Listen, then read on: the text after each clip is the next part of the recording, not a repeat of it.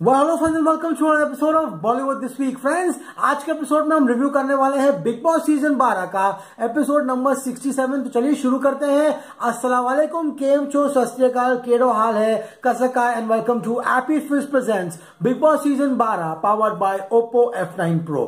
IPL, yes मेरा भाई, IPL Kings 11 Punjab versus Mumbai Indians. Wankhede stadium यानी कि मुंबई का वो स्टेडियम जहां पर हिंदुस्तान के क्रिकेट के इतिहास में एक ऐसी मैच हुई थी जहां पर हिंदुस्तान ने अपना दूसरा वर्ल्ड कप 2011 में जीता था। वही स्टेडियम पर जब मुंबई इंडियंस और किंग्स 11 पंजाब की मैच होती है और हरभजन सिंह जो कि एक पंजाबी है, वो पंजाब छोड़कर मुंबई इंडियंस के कप्तान बनते हैं। और जो किंग्स 11 पंजाब है वहां पर शीशन नाम का एक युवा, एक नौजवान जो बॉलिंग 150 और 152 की स्पीड पर फेंकता है, उनके बीच में एक वार्तालाप होती है। और जब उस समय के स्विंग ऑफ सुल्तान कह सकता हूं, इंडियन बॉलिंग अटैक के, सीम अटैक के इरफान पठान हरभजन सिंह को, जो कि एक बैट्समैन नहीं है, उनको आउट कर देते हैं। और शीशान अपने उत्साह और उल्लास को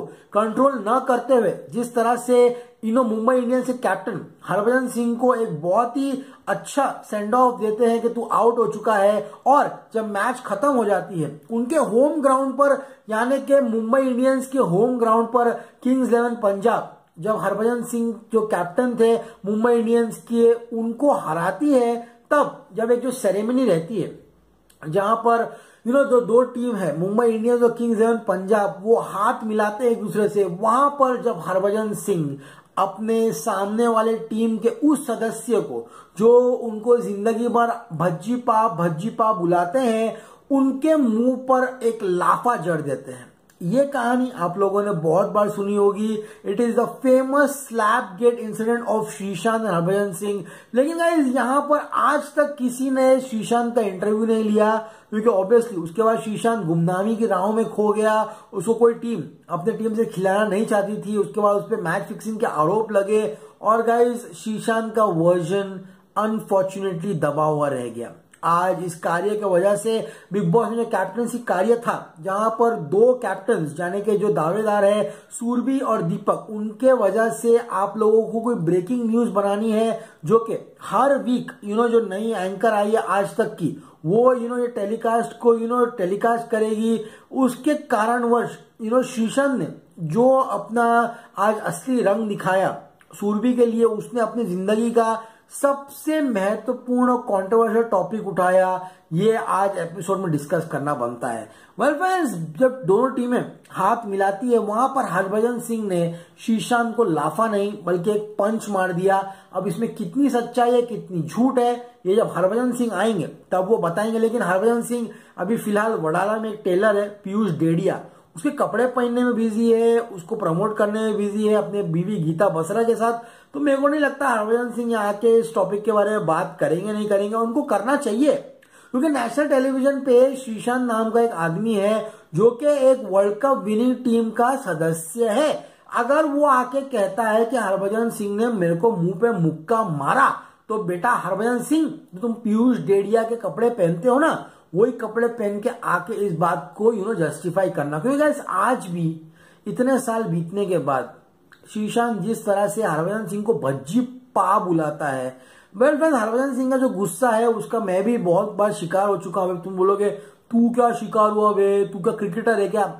हम लोगों ने बहुत सारे मैचेस देखे। I am a member of the MCA, Mumbai cricket association. I get VIP boxes ticket.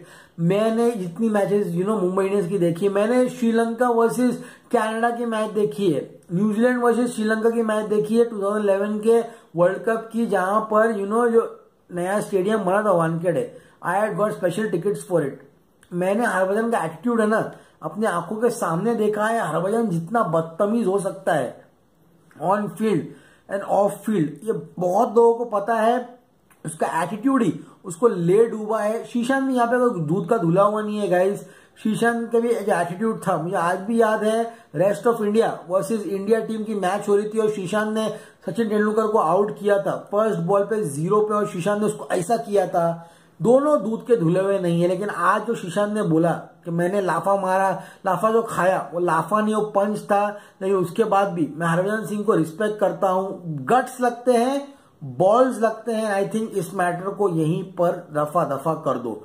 तो गाइस आज का एपिसोड शुरू हुआ किस तरह से, छोटा बच्चा जान के मुझको ना बहलाना रे। दीपक जो है उसको ईव टीजिंग के मामले में सुमी जो है वो अक्यूज करती है। तो कहती है तू मुझे घूरता है, तू मुझे गंदी निगाहों से देखता है, अरे तुम उसको इंकरेज करोगे, उस पर हंसोगे तो वो करेगा ही ना। एक बार बोल दो मेरे को नहीं पसंद, तू मेरे को देखता है, तू मेरे को घूरता है, उसकी बाप की मजाल नहीं है, वो तेरे को घूरेगा। लेकिन अभी सुमी को गेम में रहना है ना, वो क्यों बोलेगी। और कहती है दीपक तुम्हारे जो चीप कमेंट्स है, यानी कि जो तुम बोलते हो, कि सोमी जब मेरे चाय के प्याले में से चाय की चुस्की लेती है, वो चाय का मजा कुछ अलग ही हो जाता है। ये सारी चीजें आदमियों को अलग डायरेक्शन में भटका देती है और यही आजकल की लड़कियां जो करती है वो गलत करती है। लेकिन गाइस यहाँ पर दीपक सबसे सपोर्ट मांगता है, क्योंकि दीपक और सूरभी ये दोनों कैप्टनसी के दावेदार है। और दीपक कहता है मेघा जी को मुझे सपोर्ट करो,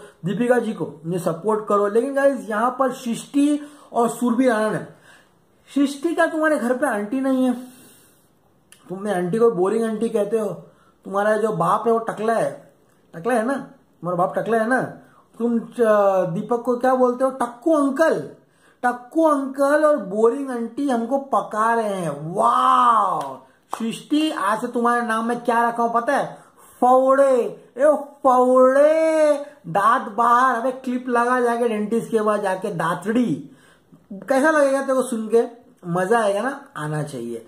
कहानी वहां से आगे बढ़ती है, एक टास्क आता है, बिग बॉस टास्क देता है कि जितने भी दीपक और सूरभी है वो ऐसे ऐसे वीडियोस बनाए जहां पर उनकी जो खबर है वो ब्रेकिंग न्यूज पे आज तक की जो एंकर है वो हमें बताए। अभी आज तक की एंकर श्वेता सिंह आज भी उतनी ही जवान लगती है जितनी वो पहले लगती थी।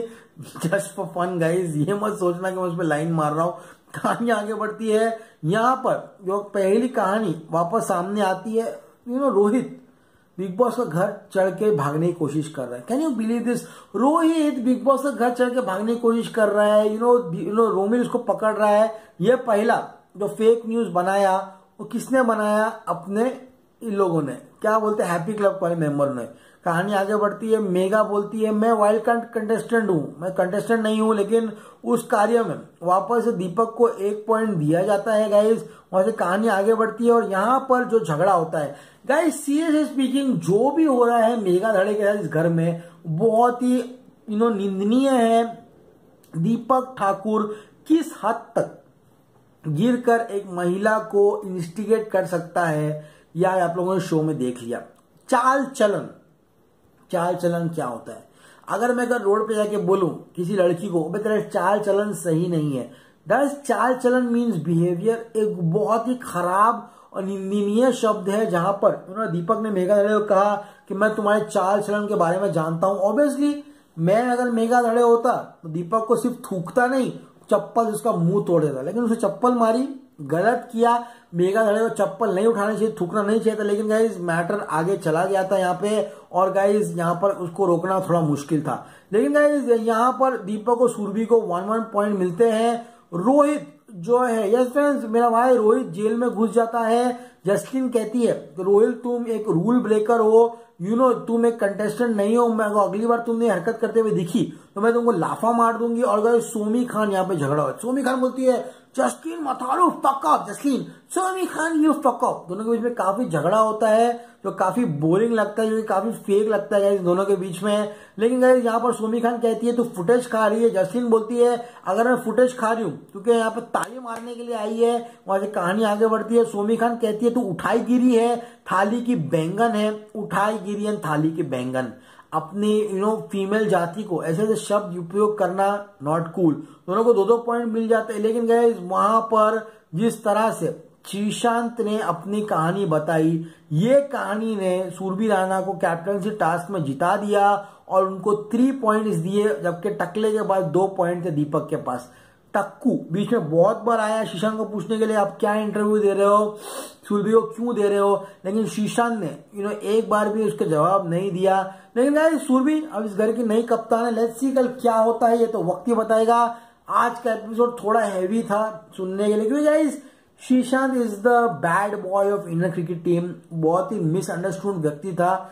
मुझे आज भी याद है जब मैं 5 बजे सुबह क्रिकेट की मैचेस देखा था ऑस्ट्रेलिया में, और श्रीशांत, माइकल स्लेटर, इन लोगों को, एडम गिलक्रिस्ट, मैथ्यू हेडन को नाक में चने चबवा देता था टेस्ट बॉलिंग करके।